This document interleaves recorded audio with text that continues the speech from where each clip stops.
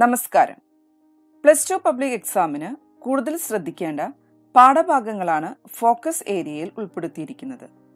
Plus two ഫിസിക്സിലെ 10ാമത്തെ ചാപ്റ്ററായ wave ഒപ്റ്റിക്സിലെ focus ഏരിയയിൽ ഉൾപ്പെടുത്തിയ ഭാഗങ്ങളായ 10.2 Huygens principle, 10.3 refraction and reflection of plane wave using Huygens principle, 10.7 polarisation എന്നിവയെക്കുറിച്ചാണ് ഇന്നിവിടെ നമ്മൾ discuss ചെയ്യുന്നത്. നിങ്ങൾ ആദ്യമായിട്ടാണ് ഞങ്ങളുടെ ചാനൽ കാണുന്നതെങ്കിൽ ചാനൽ സബ്സ്ക്രൈബ് ചെയ്യുക, തൊട്ടടുത്തുള്ള ബെല്ലൈക്കൺ എനേബിൾ ചെയ്യാനും മറക്കരുത്. 1678 ഡച്ച് ഫിസിക്സ്റ്റായിട്ടുള്ള ക്രിസ്റ്റ്യൻ ഹൈഗൻസ് ആണ് wave theory of light suggest ചെയ്തത്. അപ്പോൾ വേവ് തിയറി ഓഫ് ലൈറ്റ് അനുസരിച്ചിട്ട് ലൈറ്റ് വേവ് ഫോമിലാണ് പ്രൊപ്പഗേറ്റ് ചെയ്യുന്നത്. ഇൻഡിഫറൻസ്, ഡിഫ്രാക്ഷൻ, പോളറൈസേഷൻ തുടങ്ങിയ ലൈറ്റ് ഫിനോമിനെ തന്നെ എക്സ്പ്ലെയിൻ ചെയ്യാനായിട്ട് ഈ വേവ് തിയറി ഓഫ് ലൈറ്റിന് സാധിച്ചു. In 1678 the Dutch physicist Christian Huygens put forward the wave theory of light. According to him, light is propagated in the form of waves.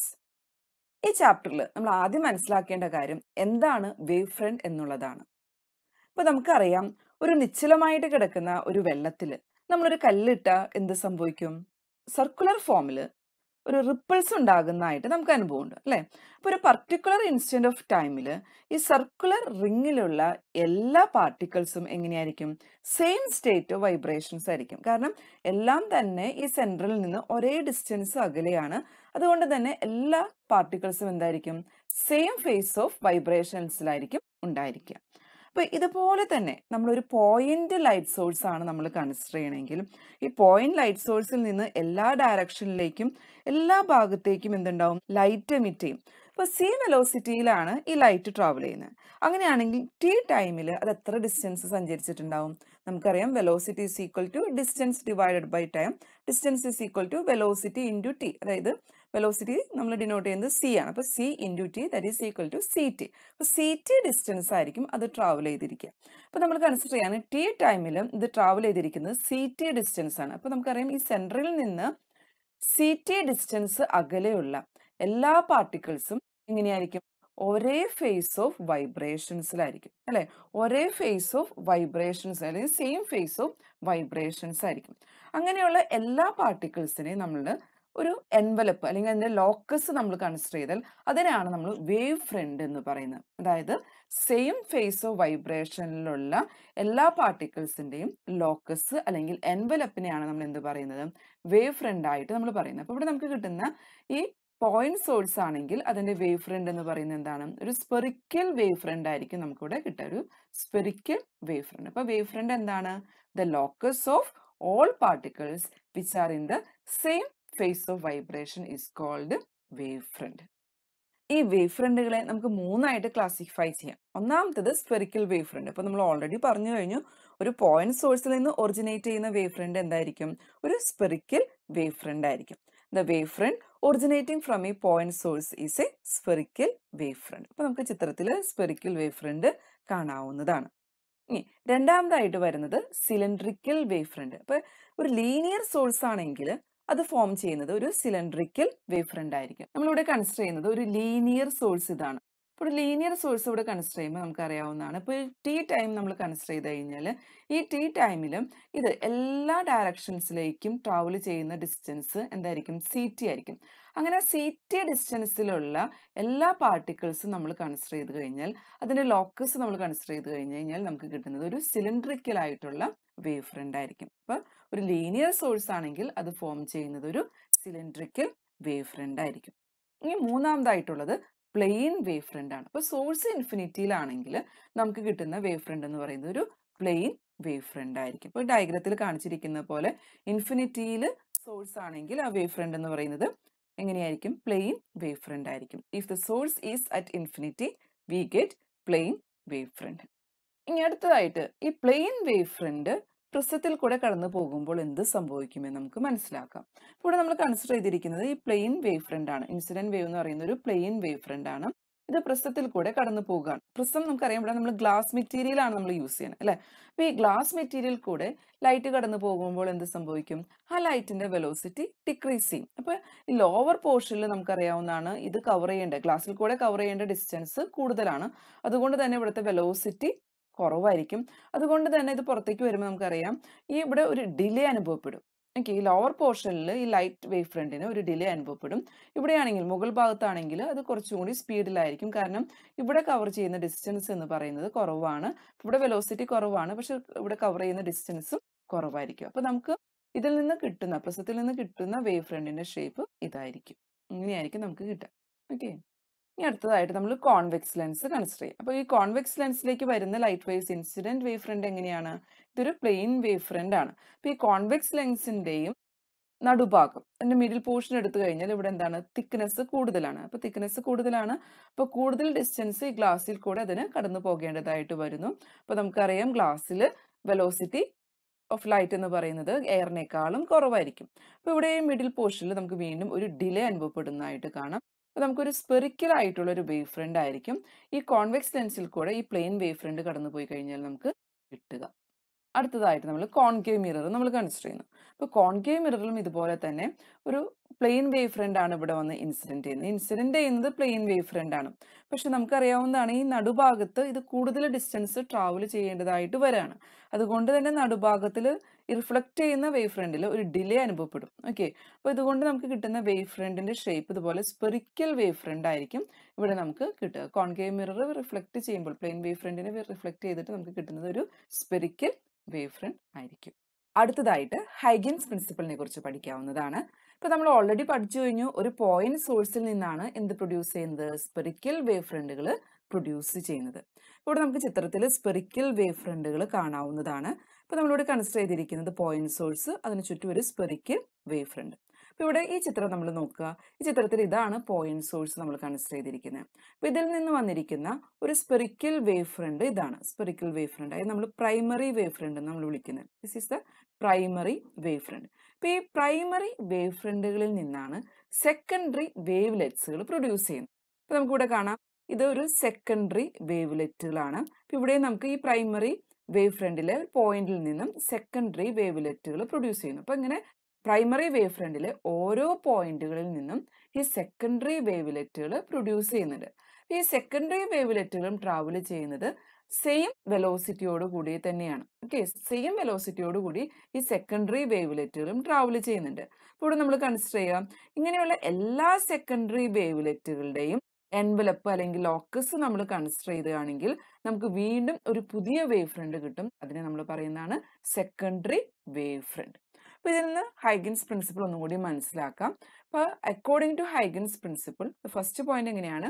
Every point in A wave front act as A source of secondary wavelet. അപ്പോൾ ഓരോ പോയിന്റും primary wave ഫ്രണ്ടിലെ ഓരോ point എന്ന് പറയുന്നത് secondary വേവ്ലെറ്റിന്റെ സോഴ്സുകളാണ്.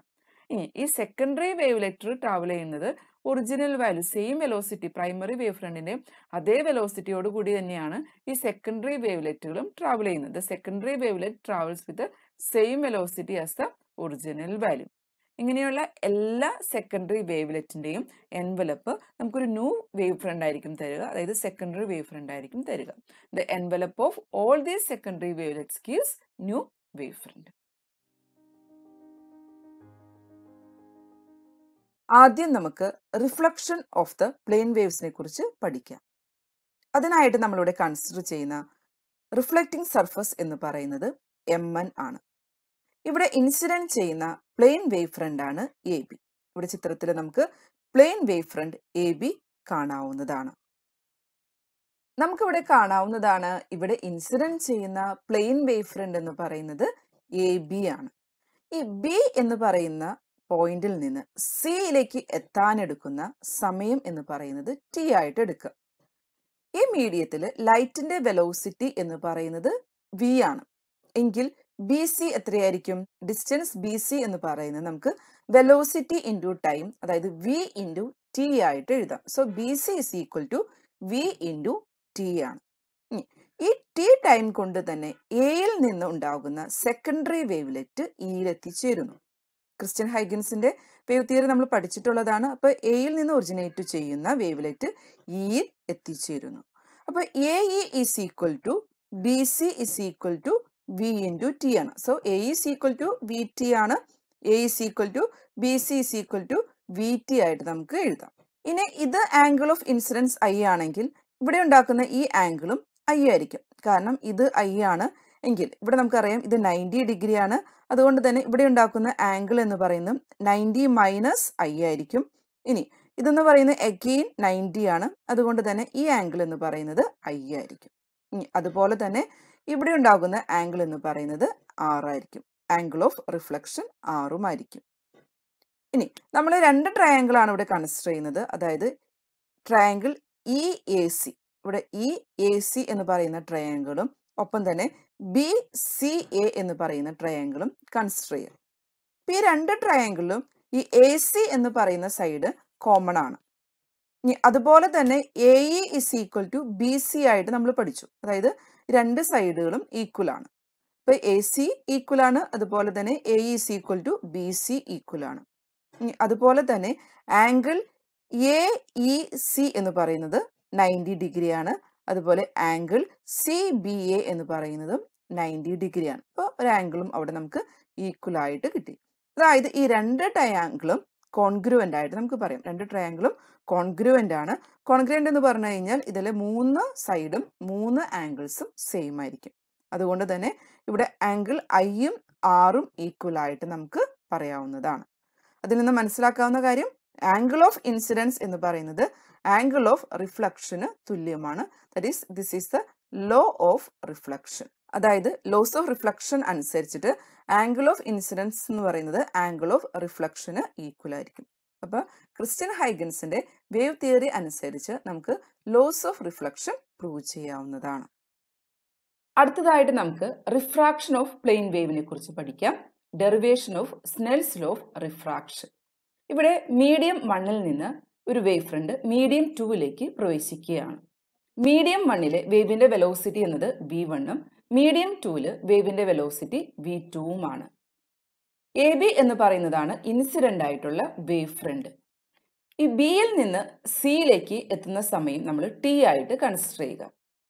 First മീഡിയത്തിലുള്ള വേവിന്റെ velocity v1 ആയതുകൊണ്ട് തന്നെ ബിയിൽ നിന്ന് സിയിലേക്കുള്ള distance that is v1 into T ആയിട്ട് എഴുതാം. അതായത് ഡിസ്റ്റൻസ് എന്ന് പറയുന്നത് ഇവിടെ velocity into time that is v1 into T ആയിട്ട് എഴുതാവുന്നതാണ്. ഈ ടി ടൈമിൽ തന്നെ എയിൽ നിന്നും ഉണ്ടാകുന്ന സെക്കൻഡറി വേവ്ലെറ്റ് ഇയിൽ എത്തിച്ചേരുന്നു. ഇവിടെ കാണിച്ചിരിക്കുന്ന ഇ സി ആണ് റിഫ്രാക്റ്റഡ് ആയിട്ടുള്ള വേവ് ഫ്രണ്ട്. ആർ എന്ന് പറയുന്നത് ആംഗിൾ ഓഫ് റിഫ്രാക്ഷൻ ആണ്. അതായത് റിഫ്രാക്റ്റഡ് റേയും നോർമലും തമ്മിലുണ്ടാക്കുന്ന ആംഗിൾ ആണ് ആംഗിൾ ഓഫ് റിഫ്രാക്ഷൻ ആർ എന്ന് പറയുന്നത്. ഈ ആംഗിൾ 90 മൈനസ് ആറും ഇത് 90യും ആയതുകൊണ്ട് ഈ ആംഗിൾ നമുക്ക് ആറായിട്ട് എടുക്കാവുന്നതാണ്. ഇനി ഇവിടെ നമ്മൾ രണ്ട് ട്രയാങ്കിൾസ് ആണ് കൺസിഡർ ചെയ്യുന്നത്. Triangle A B C and triangle A E C. നമുക്ക് ആദ്യം triangle A B C consider ചെയ്യാം. Triangle A B C. Triangle A B സിയിൽ നിന്ന് നമ്മൾ സൈൻ ഐ കാൽക്കുലേറ്റ് ചെയ്യണം. സൈൻ ഐ എന്ന് പറഞ്ഞു കഴിഞ്ഞാൽ ഇവിടെ B C divided by A C ആയിട്ട് എഴുതാം. B C divided by A C. ഇപ്പൊ ബി സി എന്ന് പറയുന്നത് v1t ആണെന്നുള്ളത് നമ്മൾ പഠിച്ചു കഴിഞ്ഞു. So v1t divided by A C. Similarly triangle A E സിയിൽ സൈൻ ആർ എന്ന് പറഞ്ഞു കഴിഞ്ഞാൽ that is A E divided by A C ആയിട്ട് എഴുതാവുന്നതാണ്. A E divided by A C that is equal to v2t divided by A C. കാരണം ഇവിടെ A E എന്ന് പറയുന്നത് distance that is equal to velocity into time. Medium 2ലെ velocity എന്ന് പറയുന്നത് v2 ആണ്. So v2 into T ആണ് ഈ A E എന്ന് പറയുന്നത്. So v2t divided by A C. ഇനി sine i divide by sine R ആണ് നമുക്ക് കാൽക്കുലേറ്റ് ചെയ്യേണ്ടത്. അപ്പോൾ സൈൻ ഐക്ക് പകരമായിട്ട് v1t divide by A C കൊടുക്കുക. സൈൻ ആറിന് പകരമായിട്ട് v2t divide by A C കൊടുക്കുക. ഇവിടെ എ സിയും ടിയും കോമൺ ആയതുകൊണ്ട് നമുക്കിവിടെ സിംപ്ലിഫൈ ചെയ്തിട്ട് v1 ഡിവൈഡ് ബൈ v2 ആയിട്ട് എഴുതാവുന്നതാണ്. അത് sine i divide by sine R is equal to v1 divide by v2. Sine i divide by sine R എന്ന് പറയുന്നത് v1 ഡിവൈഡ് ബൈ v2 ആണ്. n1 എന്ന് പറയുന്നത് ഫസ്റ്റ് മീഡിയത്തിന്റെ റിഫ്രാക്റ്റീവ് ഇൻഡെക്സ് ആണ്.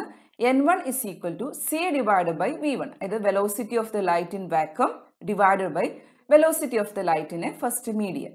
N2 എന്ന് പറയുന്നത് C divided by V2 ആണ്. Velocity of the light in vacuum divided by velocity of the light in the second medium. ഇതിൽ നിന്ന് N2 divided by N1 എന്നത് V1 divided by V2 ആയിട്ട് എഴുതാം. Therefore, sin I divided by sin R is equal to N2 divided by N1. അതായത് V1 by V2 ന് പകരം നമുക്ക് N2 divided by N1. That is the N. That is sin I divided by sin R is equal to N. That is the refractive index of the medium. ഇവിടെ നമുക്ക് Snell's law prove ചെയ്യാവുന്നതാണ്. That is sin I divided by sin R is equal to N. During refraction, the wavelength and velocity of the light changes in such a way that lambda 1 by lambda 2 is equal to N2 by N1 equal to V1 by V2. ഇപ്പോൾ റിഫ്രാക്ഷനിൽ wave ലെങ്ത്തും വെലോസിറ്റിയും change ചെയ്യുന്നു, പക്ഷെ അവിടെ frequency constant ആയിരിക്കും. Next is refraction at rarer medium. ഇവിടെ നമ്മൾ consider ചെയ്യുന്ന ആദ്യത്തെ മീഡിയം ഡെൻസറും രണ്ടാമത്തേത് റെയറർ മീഡിയവുമാണ്. അങ്ങനെയാണെങ്കിൽ ഇവിടുത്തെ ഇൻസിഡന്റ് വേവ് ഫ്രണ്ട് എന്ന് പറയുന്നത് നേരത്തെ പറഞ്ഞതുപോലെ തന്നെ AB ആണ്. ഇവിടുത്തെ റിഫ്രാക്റ്റഡ് വേവ് ഫ്രണ്ട് എന്ന് പറയുന്നത് ഇവിടെ കാണിച്ചിരിക്കുന്ന ഈ CE ആണ്. This is the refracted wave front. Rarer മീഡിയത്തിലാകുമ്പോൾ നമുക്കിവിടെ V2 is greater than V1 ആയിട്ട് പറയാം. Then lambda 1 divided by lambda 2 is equal to N2 divided by N1 equal to V1 divided by V2 ആണ്. ഇവിടെ N2 is less than N1 ആണ്. ഇത് refractive index of the first medium ആയിരിക്കും N2നേക്കാളും കൂടുതലായിരിക്കുക. Then V2 is greater than V1 and lambda 2 is greater than lambda 1. When a wave gets refracted into rarer medium, the wavelength and velocity of propagation increases. അതായത് light wave denser മീഡിയത്തിൽ നിന്ന് rarer മീഡിയത്തിലേക്കാണ് പ്രവേശിക്കുന്നതെങ്കിൽ ഇവിടെ wave ലെങ്ത്തും വെലോസിറ്റിയും increase ചെയ്യുന്നതായിട്ട് നമുക്ക് പറയാവുന്നതാണ്. ഇനി if I is equal to IC, അതായത് ആംഗിൾ ഓഫ് ഇൻസിഡൻസ് എന്ന് പറയുന്നത് IC, അതായത് ക്രിട്ടിക്കൽ ആംഗിൾ ആണെങ്കിൽ that is R is equal to 90 degree, then sin R is equal to 1 ആയിട്ട് നമുക്ക് പറയാം. അപ്പോൾ ഈ കേസിൽ നമുക്ക് പറയാവുന്നതാണ് angle of incidence is greater than critical angle and light wave is traveling from the denser media to rarer media. Then angle of incidence is greater than critical angle. The wave will undergo total internal reflection. അപ്പോൾ ഇവിടെ total internal reflection ആയിരിക്കും നടക്കുക. Total internal reflection കുറിച്ച് നമ്മൾ ray ഒപ്റ്റിക്സിൽ കൂടുതൽ detail ആയിട്ട് പഠിച്ചിട്ടുള്ളതാണ്. Next is Doppler effect. സോഴ്സിന്റെയും ഒബ്സർവറിന്റെയും relative motion മൂലം frequency of the ലൈറ്റിലുണ്ടാവുന്ന apparent change, ആ ഫിനോമിനനെ പറയുന്ന പേരാണ് Doppler effect. There is an apparent change in the frequency of light when the source or observer moves with respect to one another. This phenomena is known as Doppler effect. When the source moves away from the observer, the wavelength as measured by the source will be larger. The increase in the wavelength due to Doppler effect is called redshift. When waves are received from a source moving towards the observer, there is an apparent decrease in wavelength. This is referred to as blue shift. Delta nu divided by nu is equal to V radial divided by C, where V radial is the component of source velocity along the line joining the observer to the source. അടുത്തായിട്ട് Doppler എഫക്റ്റിന്റെ applications നോക്കാം. Spectral red shift indicate ചെയ്യുന്നത് galaxies are moving away from us and the universe is expanding. Second ആയിട്ട് the Doppler effect is used to measure the speed of the vehicle. Then third one, it provides a convenient means of tracking a satellite. ഇവിടെ ചിത്രത്തിൽ നമുക്ക് unpolarised light കാണാവുന്നതാണ്. നമ്മുടെ വീടുകളിൽ ഉപയോഗിക്കുന്ന ordinary lamp, candle flame, അതെല്ലാം unpolarised light ആണ്. ഇനി എന്താണ് അൺപോളറൈസ്ഡ് ലൈറ്റ് എന്നതുകൊണ്ട് ഉദ്ദേശിക്കുന്നത്? A light wave in which the electric field vector oscillate in more than one direction is called unpolarised light. ഇവിടെ ചിത്രത്തിൽ കാണിച്ചിരിക്കുന്നത് പോലെ ഈ ലൈറ്റിലെ ഇലക്ട്രിക് ഫീൽഡ് വെക്ടർ ഒന്നിൽ കൂടുതൽ ഡയറക്ഷനിൽ ഓസിലേറ്റ് ചെയ്യുന്നുണ്ടെങ്കിൽ അത്തരത്തിലുള്ള വേവിനെ നമ്മൾ അൺപോളറൈസ്ഡ് ലൈറ്റ് എന്നാണ് വിളിക്കുന്നത്. അടുത്തതായിട്ട് പോളറൈസേഷൻ എന്താണെന്നുള്ളത് മനസ്സിലാക്കാം. ഇവിടെ ഉണ്ടാകുന്ന ഈ അൺപോളറൈസ്ഡ് ലൈറ്റിനെ പ്ലെയിൻ പോളറൈസ്ഡ് ലൈറ്റ് ആക്കുന്ന ഫിനോമിനയാണ് നമ്മൾ പോളറൈസേഷൻ എന്നതുകൊണ്ട് ഉദ്ദേശിക്കുന്നത്. ഇനി എന്താണ് പ്ലെയിൻ പോളറൈസ്ഡ് ലൈറ്റ് എന്നതുകൊണ്ട് ഉദ്ദേശിക്കുന്നത്? ഇവിടുത്തെ ഇലക്ട്രിക് ഫീൽഡ് വെക്ടർ ഒരൊറ്റ പ്ലെയിനിൽ മാത്രമാണ് വൈബ്രേറ്റ് ചെയ്യുന്നത്. But the phenomenon by which the vibrations of electric field vector are restricted in a particular plane is called polarization. അടുത്തതായിട്ട് നമുക്ക് പോളറൈസറിനെ കുറിച്ചും അനലൈസറിനെ കുറിച്ചും മനസ്സിലാക്കാം. ഈ ചിത്രത്തിൽ ഇവിടെ കാണിച്ചിരിക്കുന്നത് ഒരു ഓർഡിനറി ലൈറ്റ് ആണ്. അതായത് ഇത് അൺപോളറൈസ്ഡ് ലൈറ്റ് ആണ്. ഈ അൺപോളറൈസ്ഡ് ലൈറ്റിൽ ഈ ആരോ മാർക്ക് കാണിച്ചിരിക്കുന്നത് vibration parallel to the plain ആണ്. ഡോട്ട് കാണിച്ചിരിക്കുന്നത് vibration perpendicular to the plain ആണ്. ഇങ്ങനെയുള്ള ഈ അൺപോളറൈസ്ഡ് ലൈറ്റ് ടെർമിനൽ ക്രിസ്റ്റൽ കൂടെ കടന്നു പോകുമ്പോൾ അതൊരൊറ്റ പ്ലെയിനിലായി മാറുന്നു. അതിനെയാണ് നമ്മൾ പ്ലെയിൻ പോളറൈസ്ഡ് ലൈറ്റ് എന്ന് വിളിക്കുന്നത്. When an unpolarised light passes through a terminal crystal T1, the light coming out of T1 is plane polarized. ഈ ലൈറ്റ് പ്ലെയിൻ പോളറൈസ്ഡ് ആണോ എന്നത് അറിയുന്നതിന് വേണ്ടിയിട്ട് നമ്മൾ ഉപയോഗിക്കുന്നതാണ് analyser. In order to check the polarisation another terminal crystal T2 is kept parallel to T1. ഇപ്പൊ ഇവിടെ ഈ രണ്ടാമത്തെ ക്രിസ്റ്റലും ടെർമിനൽ ക്രിസ്റ്റൽ തന്നെയാണ്. ഈ ടെർമിനൽ ക്രിസ്റ്റൽ T1ന്, അതായത് ആദ്യത്തെ ടെർമിനൽ ക്രിസ്റ്റലിന് പാരലൽ ആയിട്ടാണ് ഇവിടെ അറേഞ്ച് ചെയ്യുന്നത്. അപ്പൊ ഈ സൈഡിൽ നിന്ന് നമ്മൾ നോക്കുമ്പോൾ രണ്ടും പാരലൽ ആണെങ്കിൽ ഇവിടെ നമുക്ക് കിട്ടുന്ന ലൈറ്റ് വേവ്സ് എന്ന് പറയുന്നത് മാക്സിമം ഇന്റൻസിറ്റി ഉള്ളതായിരിക്കും. ഇനി നമ്മൾ ഈ T2, അതായത് അനലൈസറിനെ 90 ഡിഗ്രി റൊട്ടേറ്റ് ചെയ്യുകയാണ്. അങ്ങനെയാണെങ്കിൽ 90 ഡിഗ്രി റൊട്ടേറ്റ് ചെയ്യുകയാണെങ്കിൽ ഈ പ്ലെയിൻ പോളറൈസ്ഡ് ലൈറ്റ് ഇതിൽ കൂടെ കടന്നു പോകുകയില്ല. അതുകൊണ്ട് തന്നെ നമുക്ക് പറയാം ഇതിൽ നിന്ന് വരുന്ന ലൈറ്റ് വേവ്സ് അല്ലെങ്കിൽ ഇവിടുത്തെ കിട്ടുന്നത് മിനിമം ഇന്റൻസിറ്റി ആയിരിക്കും, അല്ലെങ്കിൽ ഇവിടെ ലൈറ്റ് വേവ്സ് ഒന്നും തന്നെ ഇല്ല എന്ന് നമുക്ക് പറയാം. അതായത് if no light wave is coming we can say that light from T1 is plain polarised. അപ്പോൾ ഇവിടെ ലൈറ്റ് വേവ് വരുന്നില്ലെങ്കിൽ അതിൽ നമുക്ക് മനസ്സിലാക്കേണ്ട കാര്യം ഈ പോളറൈസറിൽ നിന്ന് വരുന്ന ലൈറ്റ് വേവ് എന്ന് പറയുന്നത് പ്ലെയിൻ പോളറൈസ്ഡ് ആയിരിക്കും. പോളറൈസ്ഡ് ലൈറ്റ് പ്രൊഡ്യൂസ് ചെയ്യുന്ന ക്രിസ്റ്റലിനെയാണ് പോളറൈസർ എന്ന് വിളിക്കുന്നത്. The crystal which produced polarized light is known as polarizer. Analyzer, the crystal which is used to check whether the light is polarized or not is called analyzer or detector. അതായത് ഈ പോളറൈസറിൽ നിന്ന് വരുന്ന light polarised ആണോ അല്ലയോ എന്ന് check ചെയ്യുന്നതിന് വേണ്ടി ഉപയോഗിക്കുന്നതാണ് അനലൈസർ ഓർ ഡിറ്റക്ടർ.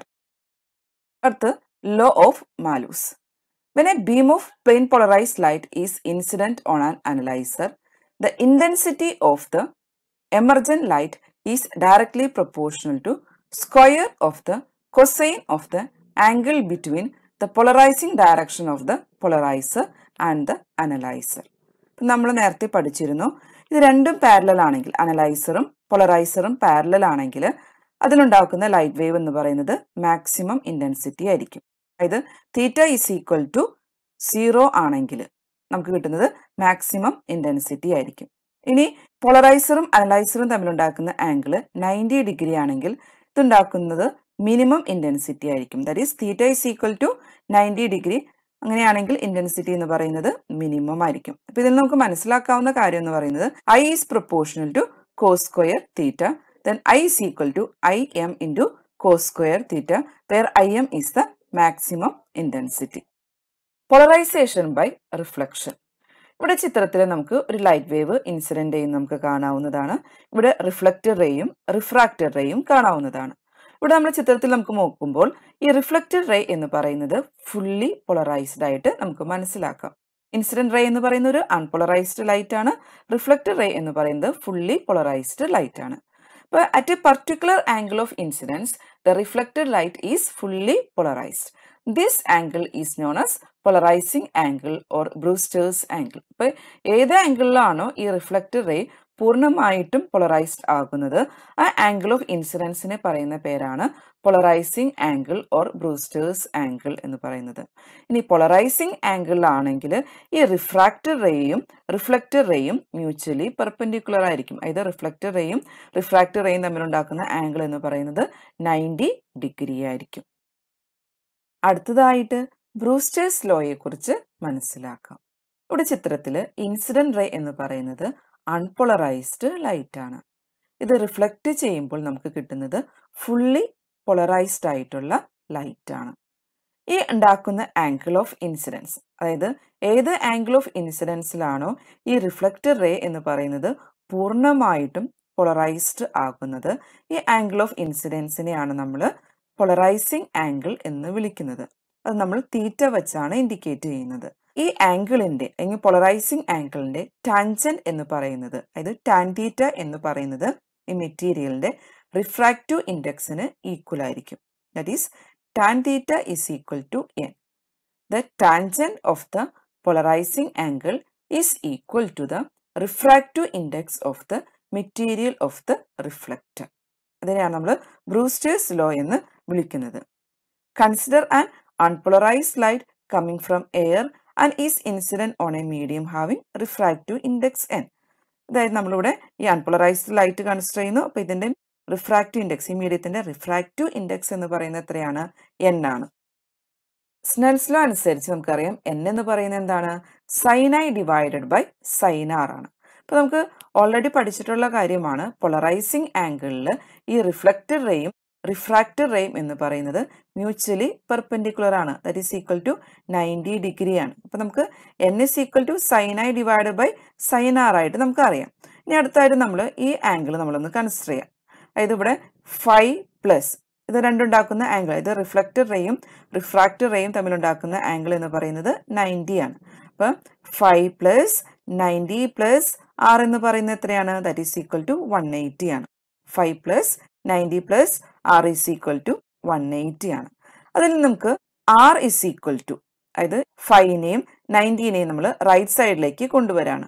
അതിൽ നിന്ന് ആർ ഈസ് ഈക്വൽ ടു നമുക്ക് 180 minus 90 minus 5 that is equal to R is equal to 90 minus 5 ആയിട്ട് എഴുതാം. അതായത് ഇവിടെ കിട്ടുന്ന ആംഗിൾ ഓഫ് റിഫ്രാക്ഷൻ എന്ന് പറയുന്നത് R is equal to 90 minus 5 ആണ്. ഇനി നമുക്ക് അറിയാവുന്നതാണ്, ലോ ഓഫ് റിഫ്ലക്ഷൻ അനുസരിച്ച് ആംഗിൾ ഓഫ് ഇൻസിഡൻസ് എന്ന് പറയുന്നത് ആംഗിൾ ഓഫ് റിഫ്ലക്ഷന് തുല്യമാണ്. അതായത് ഇവിടെ തീറ്റ എന്ന് പറയുന്നത് 5ക്ക് തുല്യമാണ്. തീറ്റ ഈസ് ഈക്വൽ ടു 5 ആണ്. That is according to the loss of reflection.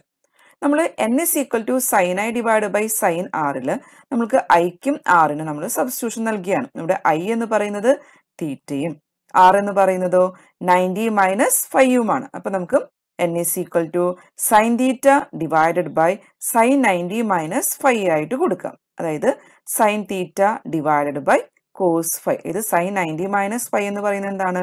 Cos 5 ആണ്. That is sine theta divided by cos 5. ഇനി എന്താണ് തീറ്റ എന്ന് പറയുന്നത്? ദാറ്റ് ഈസ് ഈക്വൽ ടു 5 ആയിട്ട് നമുക്ക് മനസ്സിലായിട്ടുണ്ട്. അതായത് തീറ്റ ഈസ് ഈക്വൽ ടു 5 ആണ്. Therefore sine theta divided by cos theta that is equal to tan theta. അതായത് n is equal to tan theta. അതായത് tangent of the polarising angle is equal to the refractive index of the material. Next is Polaroids. Polaroids are artificially made large sheets capable of producing beams of plain polarised light. അതായത് plain polarised light artificial ആയിട്ട് ഉണ്ടാക്കാനായിട്ട് ഉപയോഗിക്കുന്ന large ഷീറ്റുകളാണ് polaroids. ഇനി പോളറോയിഡ്സിന്റെ ഉപയോഗങ്ങൾ എന്തൊക്കെയാണെന്ന് നമുക്ക് നോക്കാം. Polaroids are used in sunglasses, in വിൻഡ്ഷീൽഡ്സ് of automobiles, in 3-dimensional motion pictures, in window pains, in photography, in the study of optical properties of metals. അപ്പോൾ നമ്മൾ സാധാരണ സൺഗ്ലാസുകളിൽ, ഓട്ടോമൊബൈൽസിന്റെ വിൻഡ്ഷീൽഡുകളിൽ, 3-dimensional motion പിക്ചേഴ്സിൽ, ഫോട്ടോഗ്രാഫിയിൽ, optical properties of മെറ്റൽസിന്റെ പഠനത്തിനൊക്കെ വേണ്ടിയിട്ട് നമ്മൾ പോളറോയിഡ്സ് യൂസ് ചെയ്യുന്നുണ്ട്. ഞങ്ങളുടെ channel subscribe ചെയ്യുക. അതോടൊപ്പം അടുത്തുള്ള ബെല്ലൈക്കൺ എനേബിൾ ചെയ്യാനും മറക്കരുത്.